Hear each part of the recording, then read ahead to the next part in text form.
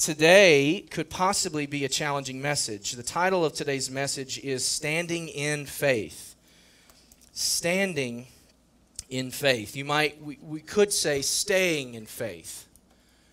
We could go further and add another scripture to it and saying being still in faith. I am staying, I am standing in faith. If you see the graphic that's up there on the screen, can you go back to the first one for me, the very first intro one with the car on there? Perfect. The visual aid in these graphics is, and I give it to you here, is that much like you would drive to an intersection and you have choices in life, and it's in those moments that you have a decision. Either I'm going to go forward, or I'm going to go left, or I'm going to go right, or I'm going to stay put. I'm going to stand, I'm going to stay, I'm going to be still.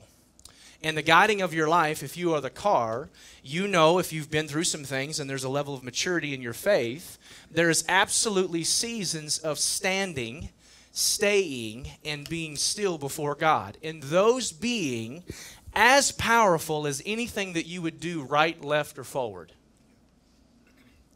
So I'm going to challenge us today as we have gone now, this is our third week. The first week was fasting, which, by the way, you would have completed your second week of fasting. And here we go into our third week, headed towards 21 days next Sunday.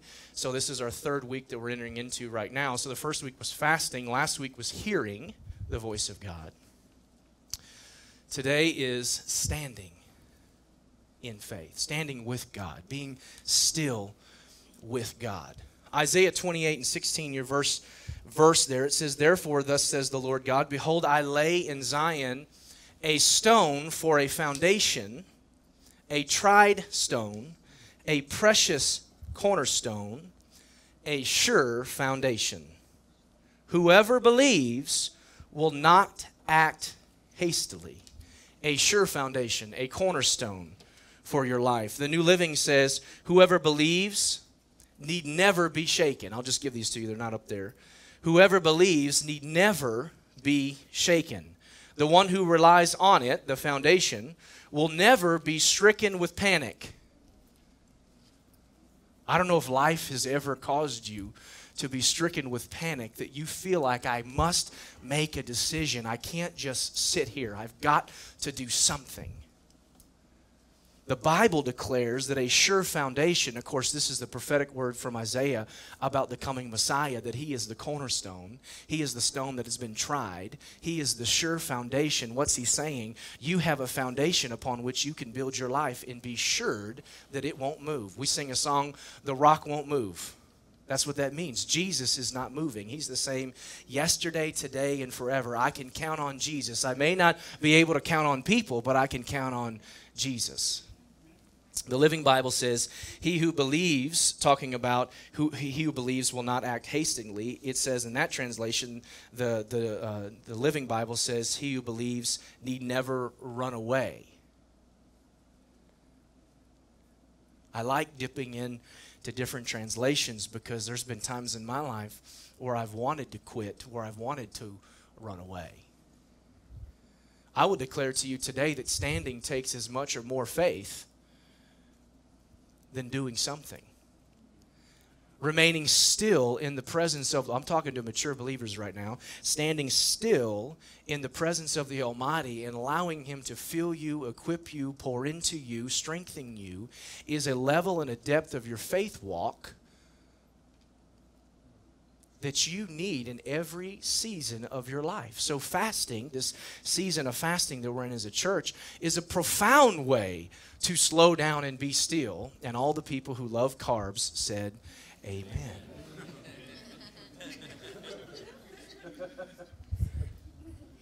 We have not had bread in 2 weeks. Nay, a donut.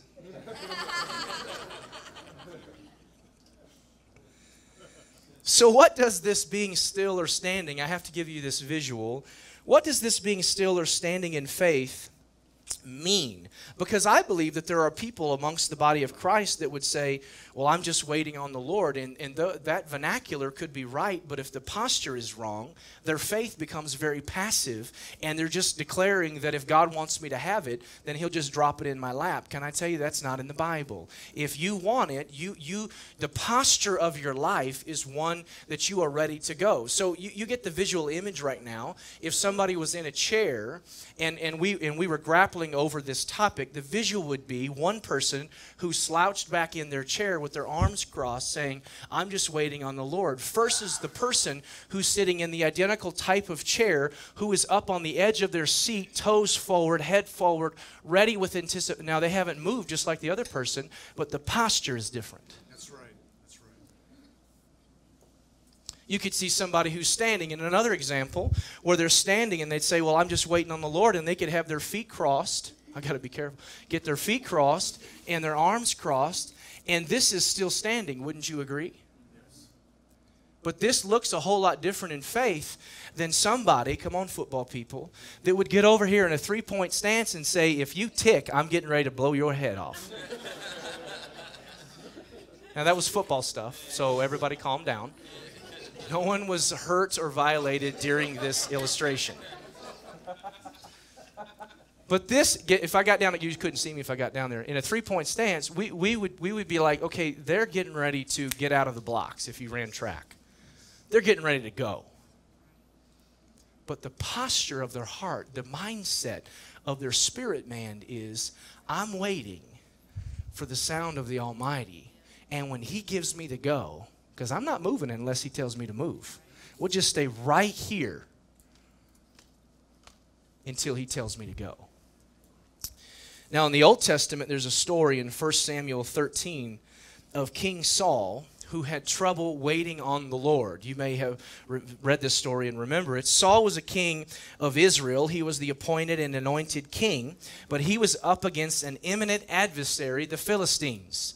The Philistines were coming. He knew it, and God sent Samuel the prophet to his house or to the castle to say, yep, they're coming. And yep, they do want to do you harm. And Saul was, what do we do? And Samuel had a word from the Lord, and the word of the Lord was, go to the temple, go to the house of God, and get this, wait for 7 days.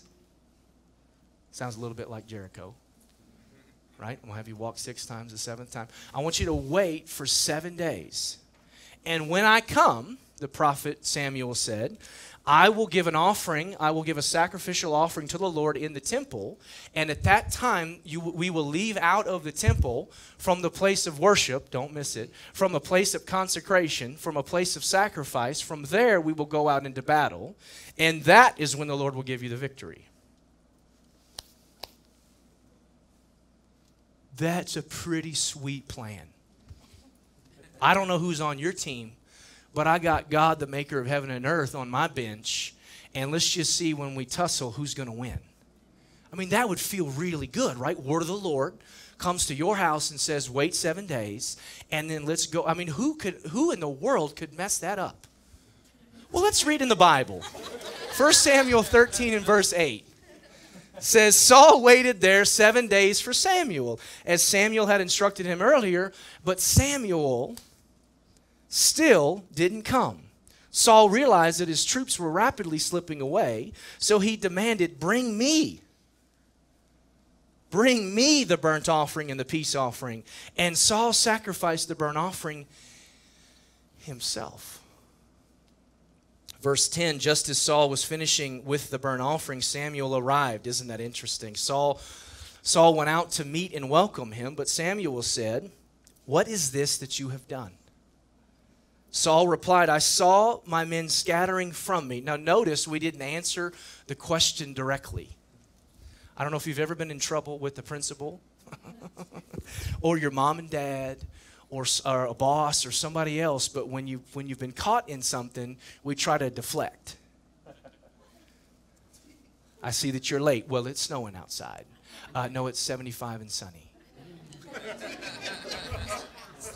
We try to deflect, a little razzle-dazzle, right? Throw off something, get them distracted. And watch here, Saul, saying, I saw my men scattering from me, and you didn't arrive when you said you would. And the Philistines are at Michmash, ready to battle. They're ready to mash him, is what they're ready to mash. So I said, the Philistines are ready to march against us at Gilgal, and I haven't even asked for the Lord's help, so I felt compelled. I'm sure you did, Saul, to offer the burnt offering myself before you came. Verse 13, how foolish, Samuel explained. You have not kept the command the Lord your God gave you. Had you kept it, the Lord would have established your kingdom over Israel forever. Verse 14, but now your kingdom must end, for the Lord has sought a man after his own heart. The Lord has already appointed him. This was King David. He was talking about David, to be leader of his people, because you have not kept the Lord's command. Ladies and gentlemen, there is a significant implications of power and strength and possibilities when you wait on the Lord. When you move forward in your flesh and you move forward in your natural senses and your natural understandings, you find out real quick, I get into a lot of trouble that I probably shouldn't have gotten in. God didn't design me to walk through this desert or this trial, but when I stand with God and I go through a storm or a desert or a trial, His promise is, Emmanuel, He is God with us. He will walk us through. But when we get outside of the covering of God's plan, will, and purpose for our life, we run into all kinds of mess. Nobody in that moment should be pulling out, well, God told me. I mean, there were slivers of truth in Saul's story about what he was saying. Yep, your men were running away. Yep, Saul didn't show up exactly, or Samuel didn't show up exactly when he said he was going to, but there was a stretch in his faith. Will you listen to the word of the Lord? I wonder what is just on the other side of our obedience. I wonder what is just on the other side of the length of our patience. The fruit of the Spirit, long-suffering. I wonder what would happen in the workplace or with a family member where we harvest the fruit of the Spirit, long-suffering, in that relational situation. I wonder what God could do there if we would just wait on Him. He hadn't said nothing else. He said just love them, care for them, be with them, take care of them, love them, care for them, be with them. That's all He said to do. But when we get into the natural, when we get into the flesh and we start devising themes like, for some reason now this is costing me more money than I thought it should cost me money. And so we'll start rationalizing our way with God. Lord, don't you know? I mean, this is the one with the cattle on 1,000 hills that made heaven and earth and put the stars in the sky. And we're talking to Him because something cost us a little extra money during the month.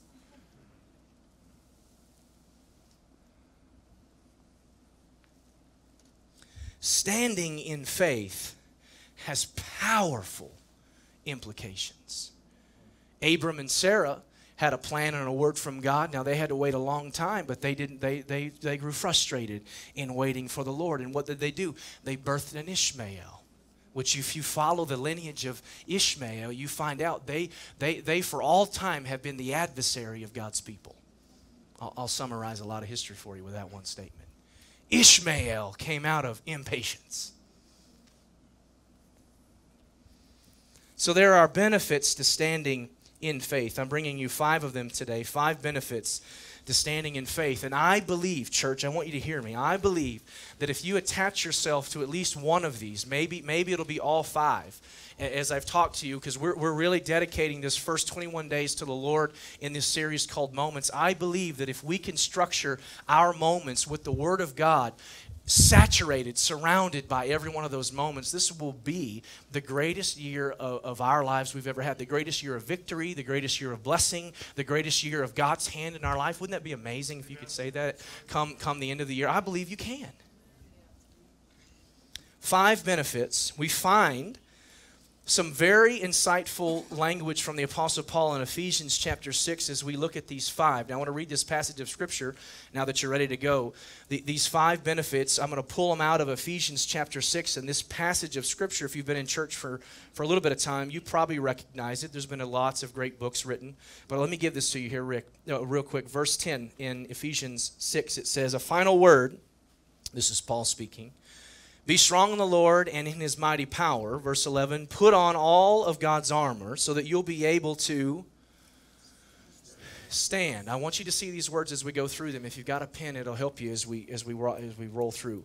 To help you stand firm against all strategies of the devil.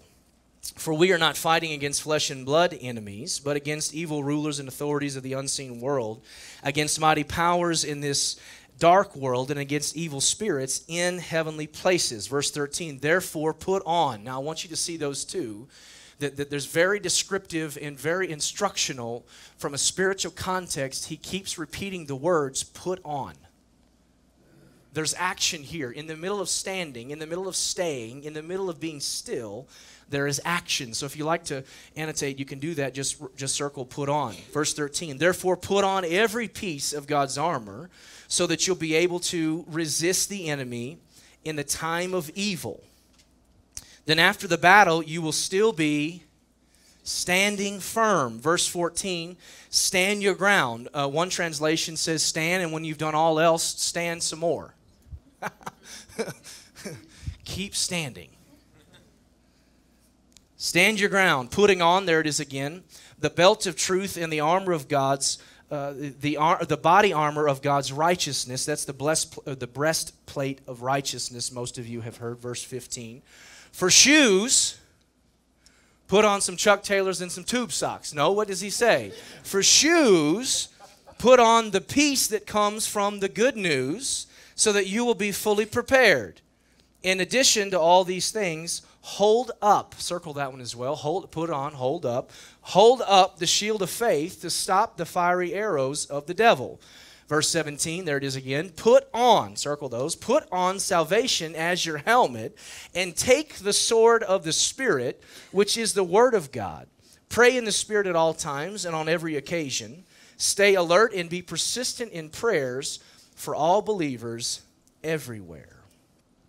Here we have very specific instructions for our faith in this posture of standing, being still, and staying. God takes it further and gives us a natural illustration of what we're supposed to wear. Have you ever asked someone who invited you to a party, what's the attire? What am I supposed to wear to this event or to this gathering? God's telling us in our faith journey what we need to wear. These are daily clothes. These are spiritual things that we must, he says over and over again, put on. So the first benefit that you receive, number one, the first benefit you receive from standing in faith is you remain in victory. Write those words there on the line. Remain in victory. And here's what you have to know, believer, son or daughter of the Most High. We stand in victory. We're not fighting for victory. Victory has already been won. It looks a whole lot different, and the swagger that you have is it okay to say in church? The swagger that you have spiritually when you stand in victory, we won the championship. You got to come get it. Jesus has already come out of the tomb, gone to the pit of hell, taken the keys. Amen. And victory is ours. We don't, in any circumstance of our life, are grappling for victory. We remain when we stand in victory. You have to know that. If you've never heard that before, it's revolutionary to your faith when you read Scripture. These are all the things that Jesus did for me. Yep. That's the message of grace. I'm not spending my life running around trying to get victory. No. I stand in victory. And here's what you have to know. The opposite of standing is moving. And if I'm not standing in victory and I move outside of where God has me, then I'm out there on my own. But I'm going to stay right here. This is where Abby and I have talked about many times about how we want to be led by the peace of God. I preached on that a couple times now. The peace of God in our life is like we want to live in peace. It doesn't mean that the enemy won't come. The Bible declares if you resist the enemy, he will flee from you. Jesus was tempted 3 times, and the Bible declared that the evil one left for the next opportune time. So this armor of God, this dressing up, this putting on, is a requirement of the faith for me to stand. Let's get ready. I got to get ready for the day. Give me a minute. I got to go get some clothes on. Amen. You remain in victory. So notice the putting on that he declares throughout the passage of Scripture. Paul takes it even further in Ephesians 4. He gives you a little bit more if you read above Ephesians 6 where we were just at, and you go to Ephesians 4, verse 21, it says this, and since you have heard about Jesus, this is for many of you in the room, since you have heard about Jesus and you've learned the truth that comes from him, verse 22, throw off the old sinful nature, your former way of life, which is corrupted by lusts and deceptions. I mean, he keeps repeating it. There's the lust of the flesh, the lust of the eye, and the pride of life. The enemy is trying to deceive and lure you away with the lusts of the natural man. Verse 23, instead, let the Spirit renew your thoughts and attitudes. Put on your new nature. So earlier he said, throw off the old nature. Now he's saying, put on the new nature. Created to be like God. We studied that a few weeks ago. Truly righteous and holy. So he's giving us this example of throwing off the old and putting on the new. You got to get this visual. You throw off the old and you put on the new. It's like throwing off the old jacket and putting on the new jacket. I'm throwing off the shoes that used to take me to places of destruction, and now I'm putting on the shoes of peace. This is in your spirit, man. It's easier for us to picture it in the natural man, but this is our spirit man. We're throwing off the old and putting on the new. God's got something new for us to wear. What does he have us new to wear? Who we are in Christ. We literally put on the promises of God in our life every single day. The Bible declares you work out your salvation daily with fear and trembling.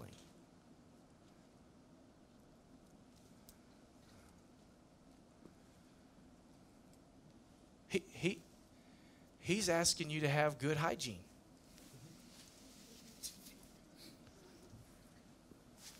It's going to come in a minute. He's asking you, please make sure you change your garments.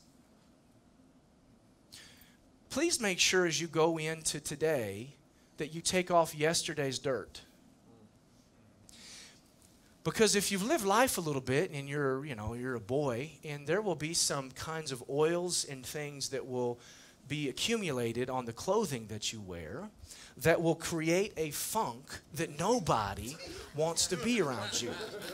So what he's really saying is, can you please take a shower? And the Bible declares you can be washed in the water of the Word. I'm giving you all Scripture, and I'm trying to help you right now. You can be washed in the water of the Word. He's saying, honey, get back in there and wash your hair with soap. It doesn't count. This is my house a little bit. It doesn't count unless you use soap. You have to get back in there and shower the entire body. And Scripture declares, put off the old and put on the new. Take off the old funky rags and put on the new royalty of who you are in Christ Jesus. That you are a priest, amen? And you are a king in the kingdom. You have some kingly and some priestly garments to put on. What are those? Those are who you are in Christ Jesus. Now, I'll tell you right now, if you're in this fast and you're struggling, what do I do next? I will tell you, go grab a scripture that speaks to your spirit, man, and attach your spirit to that scripture, to that garment of clothing, and keep putting on that garment every single day. You guys know you like a certain pair of pants or a certain shoe or a certain jacket that you just love to wear. It's like, whoo, baby, you wore that, every day this week. Well, I like it. It feels good. It's comfortable. Can I tell you that you need scriptures in your life the same way? Get that scripture that speaks to you in this season. You know, seasons change. And the coat you wear in the winter is not the coat you wear in spring. And sometimes you don't even need that coat in the summer. There's be certain seasons you won't need that scripture. But in some seasons you'll need that scripture. You might need to go get a whole new wardrobe depending on how bad the storm is. Well, I've never had gloves before. I've never done that before. I've never had to buy boots before. I've never seen this before. I've never seen a storm come against me like this. The Bible declares that I'm going to stand and then keep on standing, but I've never had shoes like that before. I've never had a coat. I may have to go get some more scripture, some more clothes for that. I may have to dress in layers today. Take off the old and put on the new. Some of you, I'm going to challenge you that have been in church a long time. You've been reading and quoting the same scriptures. It's time to break up and get us some new scriptures. You want to go to new levels, it's time to get some new clothes. I mean, if you're ready to run with the Lord, it's time, baby, to go get some running shoes. Come on, hear me now. Romans 13 and 14 says, instead, clothe yourselves with the presence, clothe yourself with the presence of the Lord Jesus Christ. And do not let yourself think about things or ways to indulge your evil desires. Wow. That's the old man and that's the new man. Nope. I used to wear that. It'll come up in your mind. It'll come up in your soulish man. There'll be something drawing you to a certain appetite, and you'll say, you know what? That's an indulgence of the evil that I used to be in my life. Now I'm going to go put this on, and you have that scripture prepared. If any man be in Christ, he's a new creation. The old things have passed away. Behold, all things have become new. 2 Timothy 1:7, he has not given me a spirit of fear, but of power and of love and of a sound mind. I don't have to panic. I don't have to run away. Jesus is my sure foundation. He is the rock of ages, the Bible declares. This is where I'm going to stand. So number one, you remain in victory. Number two, you're strengthened for every season. Ephesians 6:13 again says, therefore put on, you can circle that, put on every piece of God's armor so that you'll be able to resist the enemy in the time of evil. Then after the battle, you will still be standing firm. Isn't that interesting? That if I put on the whole armor, that I'll still be standing firm. James 4:7 in the Amplified, remember, it pulls out some things from several concordances that help us in our understanding with the Amplified, and it says this, so submit to, and then it adds the authority of God. Submit to God, resist the devil, and it describes here, stand firm against him. How do I resist the devil? Am I going after him in the offense? Nope, I'm just standing right here. I don't know if you recognized or not, but the armor of God is only for the front of your body.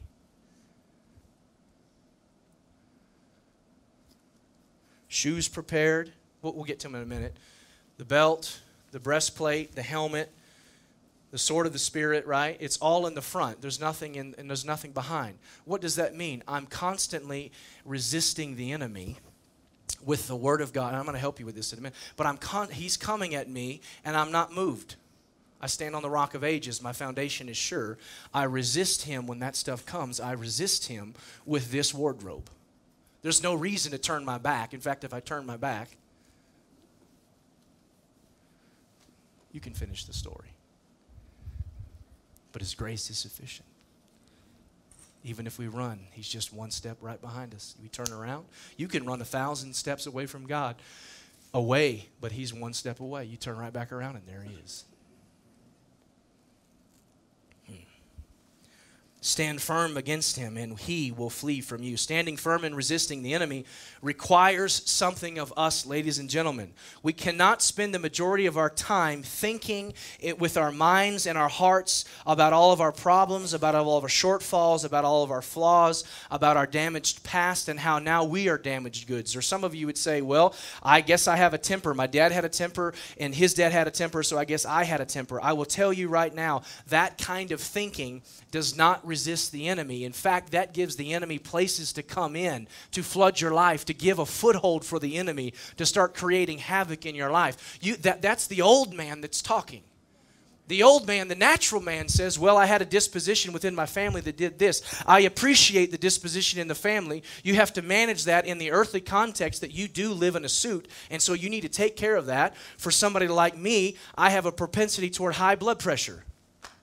I don't know why that would ever be the case.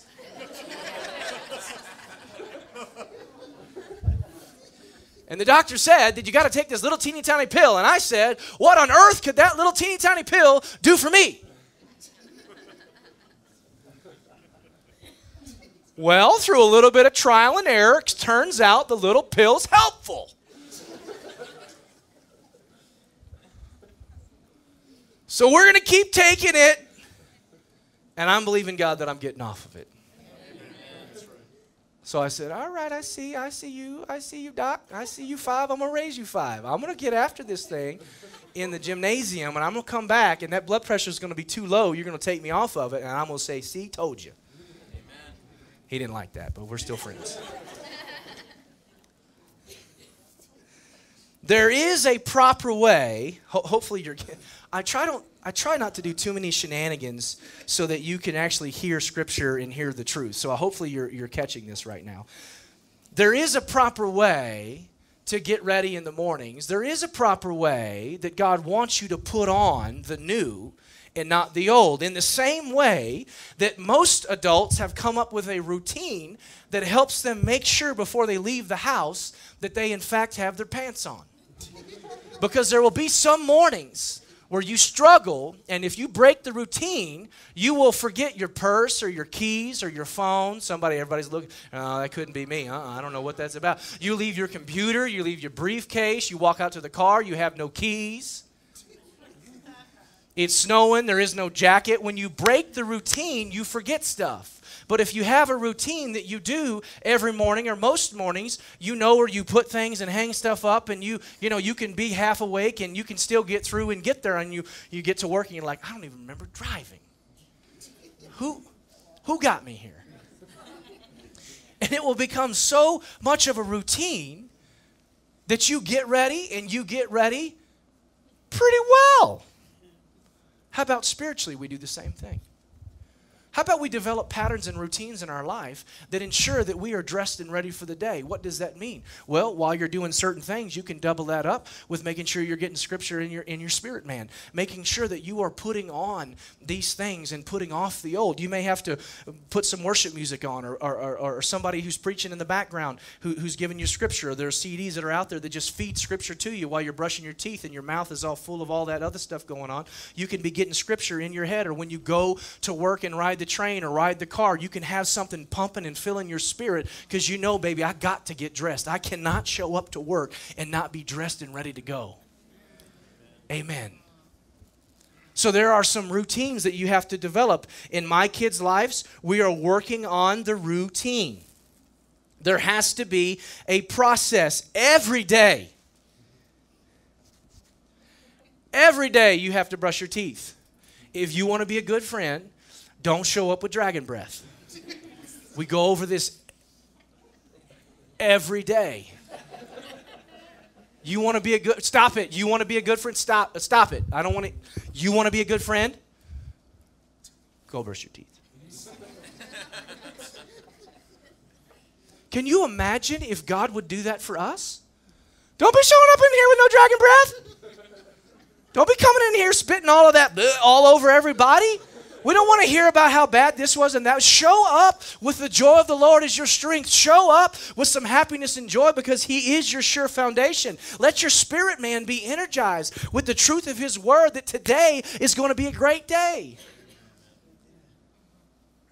He has not given me a spirit of fear. I maybe not see it all, but He is not, that is from the enemy. He has not given me a spirit of fear, but of power and of love and of a sound. I don't have to be crazy. He's given me a sound mind. Your friends may not know that, but He has given you a sound mind.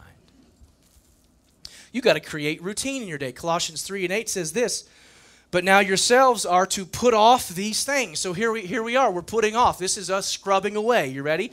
Put off these things: anger, wrath, malice, blasphemy, filthy language out of your mouth. Do not lie to one another, since you have put off the old man with his deeds, verse 10, and have put on the new man. It's all throughout the New Testament. Now that you've put on the new man, who is renewed in knowledge according to the image of him who created him. Renewed knowledge. Renewed understanding. How is it that I soap and clean every day? I renew my understanding. I renew the knowledge that's within me. It's wonderful to have a scripture be built in your spirit in one. This has happened to Abby and I, where we'll have a scripture built in our spirit, man, over the course of a year, and we're like, well, you know, amen, praise God, that's a good scripture, hallelujah, that's awesome. And we haven't had to pull that out quite yet. But then the next year shows up, and the Holy Spirit, we have a rumbling, and all of a sudden together we go, that's, and then we start declaring that scripture. Now that piece of clothing, I see why God wove that into my life so that in this season I would be prepared with that garment.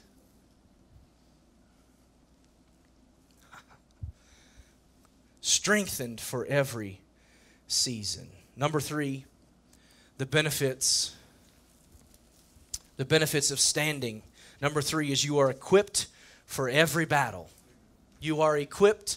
When I stand and stay still with the Lord, I am equipped for every battle. Ephesians 6:14 says this: stand your ground, putting on the belt of truth and the body armor of God's righteousness, the breastplate of righteousness. Verse 15, for shoes, put on peace. I like those shoes.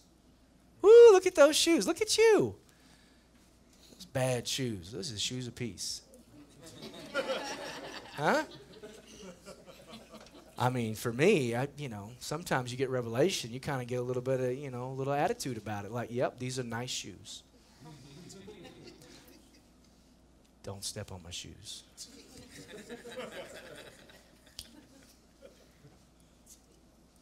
The shoes of peace that comes from the good news, so that you will be, there it is, you can circle it, underline it, and study it this week, fully prepared. You never have to wonder, in my standing and my resisting the enemy, am I prepared for this? Am I capable? Because I've heard people, when you go through certain seasons, you'll ask pastor, or you'll ask your friends, or you'll ask God, I'm not sure that I'm built for this. I'm not sure that I'm prepared for this. Am I competent to stand in this moment? Is this really what God would have for me? Well, the Bible declares that when you get dressed in the kingdom and you put on the belt of truth, the belt of truth, it's the center mass of your body. It kind of holds up everything around. You got to have your belt on. The belt of truth and the breastplate of righteousness. What does the breastplate of righteousness, the body armor, come on guys, the body armor of God and his righteousness do for you? It ensures the most tender part. Police officers and others would say this is critical mass. If we can injure them there, they would become wounded to a point that we could catch them. Can I declare to you that I need the breastplate of righteousness to cover my heart, because the Bible declares that out of your heart flows the issues of your life. And if the breastplate of righteousness, you're going to get it in a minute, if the breastplate of righteousness is covering the most tender part of my life, how do I get the breastplate of righteousness? Well, we know from Scripture that my righteousness, or don't miss it, my right standing comes from the cross. My ability to put on the breastplate and stand and resist the enemy has zero to do with how good I am or how good I remember Scripture. It's Jesus at Calvary. When he spread his arms and those nails went through his hand, the breastplate of righteousness went over the tender parts of my life and covered my heart and guarded me from the fiery darts of the enemy. You see that? The belt of truth, the breastplate of righteousness. And man, you got them bad shoes on. I love it that he put the shoes in. I kind of have a thing for shoes. I may or may not have twice as many shoes as Abby, but we don't need to get into that right now. That's not a part of what we're talking about. There's no reason to be distracted with useless information. dude put shoes in the Bible. I'm like, yeah, peaceful shoes. Now, this is interesting. These are the shoes that carry the good news of the gospel. Can I declare to you today that God did not say combat boots carry the gospel? Because I have friends that feel like for the ministry of the gospel to go forward in the earth, that we need to take it with combat boots. Now, are there times to resist the enemy in greater measure on something and stand for righteousness and stand for equality? This is Martin Luther King weekend, right? We stand. I ain't playing with that. You can talk about whatever you want. We ain't playing with that, right? There's times when we do that. When the gospel goes forward in its greatest measure and its greatest fulfillment of what Christ intended, you find out that Jesus showed up with shoes of peace. Forgiveness, understanding, the woman at the well, the murderer that was on the cross next to Jesus, he had compassion while he was hanging and trying to grasp breath because he was sinking under his own weight. He was dying. He was suffocating. For you and I, there was the murderer that was on the cross that said, Lord, if you would remember me, he said, you will join me in paradise. The shoes that he dresses the gospel, you got to hear this. The shoes that he gives you to carry the gospel are shoes of peace. Somebody challenged me one day in a lunch some time ago about how the gospel needs to go forth with powerful truth. And I said, amen. And then I found out the greater subpoints of their plan for truth going forth was to really be combative. And I said, I'm just telling you right now in Scripture. And so I gave them a little bit. And they still didn't want to hear it. But I know the truth is that the gospel goes forth in love. The gospel goes forth in peace. You can diffuse situations real quick with having a hand of friendship. Anybody that's out there, beating up folks in the name of Christ is not the Bible. It's them bad shoes of peace. You can remember that. When you get dressed, you're like, man, I got my good shoes on today. The gospel of peace. Colossians 3:5 says, so put to death the sinful. I'm going to help you now. Put to death the sinful. Oh, boy. Okay, I got to be done. Colossians 3, and are we doing okay? Yeah. Colossians 3:5, so put to death the sinful earthly things lurking within you. My goodness, Paul. I mean, that is like, tell me what you really think. Put to death the sinful earthly things lurking within you. Have nothing to do with sexual immorality, impurity, lust, there it is again, and evil desires. Don't be greedy, for a greedy person is an idolater, worshiping the things of this world. Put to death those sinful things, those earthly things that are lurking. Pastor, how do we put those things to death? Those things continue to keep creeping up in my life, and I don't know how to resist those things. I feel like I'm resisting, and I'm declaring, and I'm decreeing, right? Those are all church words. Declaring and decreeing and rebuking. I love those words. And we're getting after it, and how come those things keep cropping up in me? Well, I would lead you back to the office plants in your office to help you with this one. If you don't water the plant, it's going to die. Can we get somebody around here with some water and put water in the plants? This plate, they die. Isn't that interesting? If I don't feed it, if I don't water it, it'll die. Now, some weeds are a little bit more hardy than others. You might have to not feed it and put something on it. I'm helping you right now. Some of them, you just like, we're going to cut the water line off, and they still keep coming, and you're like, I'm getting ready to go get something stanky and put on you. So here's the truth about putting away and killing these sinful things and these things lurking in the earthly man is stop feeding them. Stop it. Stop putting that into your spirit man through your eyes or whatever you're reading or whatever you're listening to or whatever you're giving your plate. Stop it. I talked to a dear brother the other day he listens to great radio shows, but they get him worked up. The radio shows, they get him worked up, and he gets worked up, and when he gets to work, he's all worked up, and he's, ah! And everyone's like, woo! And he said, the Holy Spirit spoke to me and said, stop listening to that. So when you get to work, you carry the gospel with shoes of peace. There may be some things that you have to step away from because it's feeding your soul and your flesh in a way that's getting you all amped up. Stop it.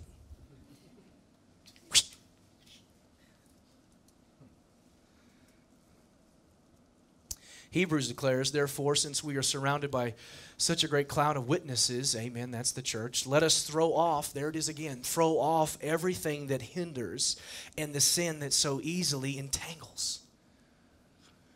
Wow. If you know that you can't go do that, then stop doing it. If you're serious about having a healthy, strong marriage and that thing gets you tripped up, then it says cast it off, throw it off, get it out of your life. If there's something that's entangling you in the workplace, get rid of it. If there's something that's distracting your time with God and a time to be with Him, and it keeps pulling and luring you away, Hebrews says throw it off, cast it off, get rid of that thing. That weight, that sin that so easily ensnares you. Everybody in the room knows that one or two things that's high on your list that seems to constantly pull you away.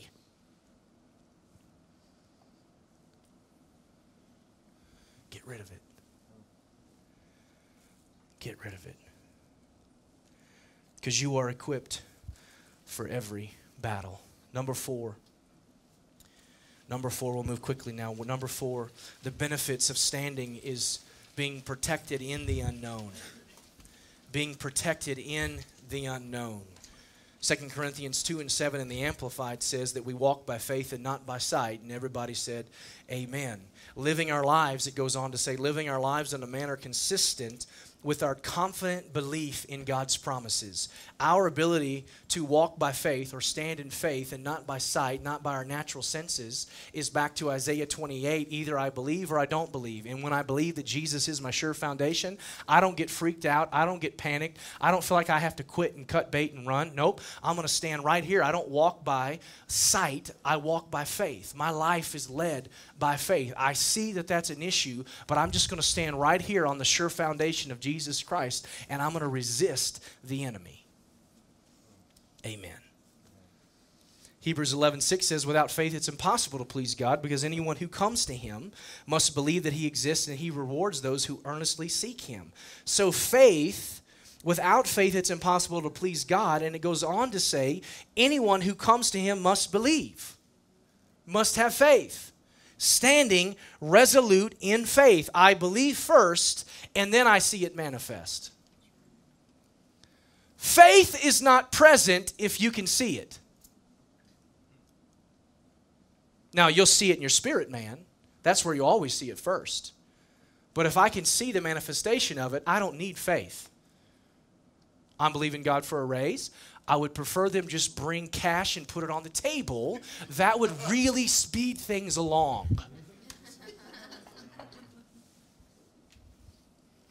However, I have not met anyone that has been willing to do that yet. So, when God speaks to me about greater resources coming to my life and greater measure of stewardship, He will push me in the area of faith, believing Him at His word that He has blessed me to be a blessing to my children. And my children's children, Proverbs says. You see that? Protected in the unknown. Faith lives outside of the known. Wow. Number 5, you probably guessed it. What's the benefit of standing with God? Growing faith. You learn to stand and keep on standing. You watch your faith go to depths and heights and widths and capacity like never before, where your faith gets expanded, where you start believing God in ways that you never thought were possible. I've given you the illustration before, and I'm almost done. I've given you the illustration before that faith is much like, hear this now, faith is much like the headlights on your car. That God will let you see in the dark road of your life how far down the road as far as your lights will shine. Now, there are some people that have little faith. They just got their parking lights on. They're going down the road. They don't have the real headlights on. They just have parking lights on. All they can see is a few feet in front of them. They can see that, so that's as far as they will know something, and faith is beyond that. But then there's people that, their faith is way out there. We're talking like KC lights up top, you know what I mean? Like we got some serious bright lights that are shining down there. We got major faith. I can see that in the Spirit, in the name. I can see the road. I can see where we're going. I can see a year ahead. You've heard people say that. They're seers in the Spirit. I can see what's going on. Their faith is way out there. You start standing with God and resisting the enemy, and he'll flee from you. You watch your faith start expanding. Now this requires getting dressed in the morning. Changing that stanky clothes. Getting the old. I want you guys to hear that. I want you to giggle and laugh in the morning when you get ready and like, man, that dude is crazy talking about how I'm stanky. I think I smell pretty good. Nope. You're gonna hear me saying, get in the shower. And get dressed. Get some Jesus on. Get some word on. Get some worship on. I'm going to get dressed today because I'm going to stand my ground. The sure foundation of who Jesus is my rock. Growing faith. Growing faith. In verse 17 he says, put on the helmet of salvation, or put on salvation as your helmet, and take the sword of the Spirit, which is the word of God. Verse 18, pray in the Spirit at all times, and on every occasion, stay alert and be persistent in your prayers for all believers everywhere. The helmet of salvation. What is he saying? I went and studied, and just give me a minute longer. I want to give you this. What does he mean, the helmet of salvation? I went and searched and dug and thought, there's got to be another word or another descriptor in a commentary related to salvation. Can I tell you that everything I can find in the English language declares salvation?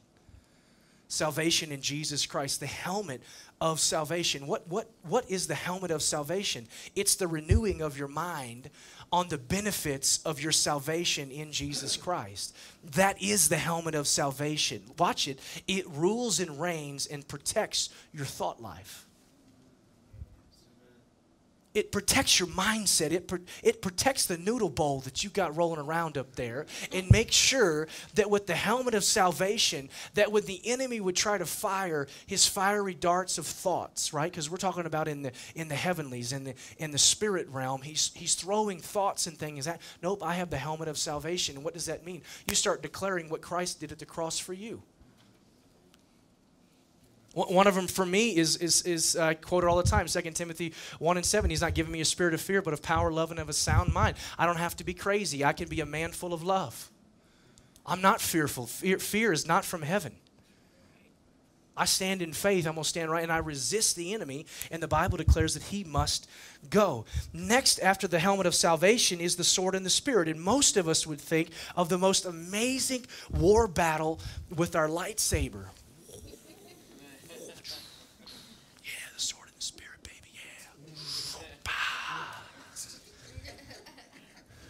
The Bible, right? Can I tell you the sword and the Spirit? If you study it out in one place it's John's revelation that he had in Revelation chapter 1, and it declares that in the vision that he had, that there was a sword coming out of the Messiah's mouth. Some of you have read that. There's some pretty awesome stuff in Revelation, that there's a sword coming out of his mouth. And then Hebrews declares that the word of the Lord is sharper than any two-edged sword. That's right. Dividing the soul and the spirit, bone and marrow, judging the thoughts and the intents of your heart. The sword of the Spirit. What is that really a sword? No, we're talking about in the Spirit. The sword in the Spirit is the Word of God, has now become alive in your mouth, now becomes your weapon of choice in resisting the enemy. When Jesus said, "It is written," to the enemy 3 times up on the pinnacle, he was tempted with the donut. You remember all of that I was telling you? 3 times. Y'all stop laughing. That's in the Bible. 3 times. The enemy came to resist him, and what was the weapon of choice for Jesus? It is written. He gave them the Word of God. The Word that is the weapon of choice is in your mouth. So some of you, we came all this way to hear this. You must take all of the truth of Scripture, get it in your heart, so that when it's time, you got to be dressed in it. Amen. You got to put off the old, put on the new. When it's time for it to come out, the weapon of choice will come out, where the Lord will bring the right word in due season, the Word declares, for your life and for that. The enemy will come with some kind of deception or lie, and you'll say, no, it is written. Amen. No, it is written. And that becomes the weapon of choice in your resistance. That's growing faith. That's growing faith.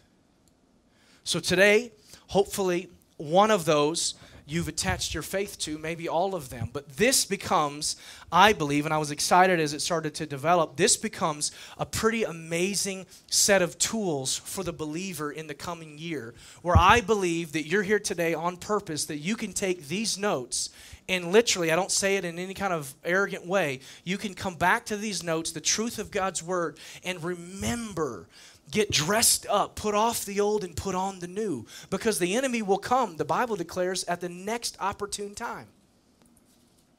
If he thinks you got your back turned just a little bit, he's coming. If he thinks you took the helmet of salvation off for just a little bit, he's going to come. And what do? You resist the enemy with the Word of God, the sword of the Spirit, and it says he will flee from you. Amen?